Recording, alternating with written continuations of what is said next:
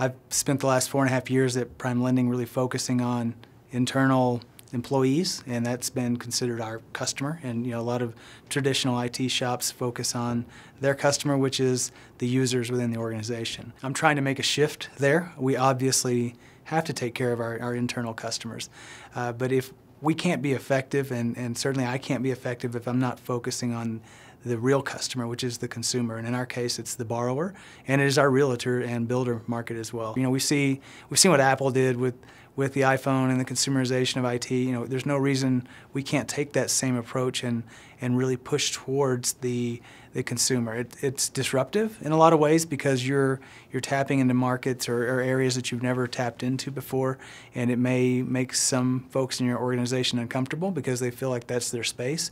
So you have to manage those relationships and build the trust with your peers that you're not there to do something to take over their job. You're there to enhance them, because I think technology is a big player in the consumer market today, and if the CIO is not focusing on that, then who is?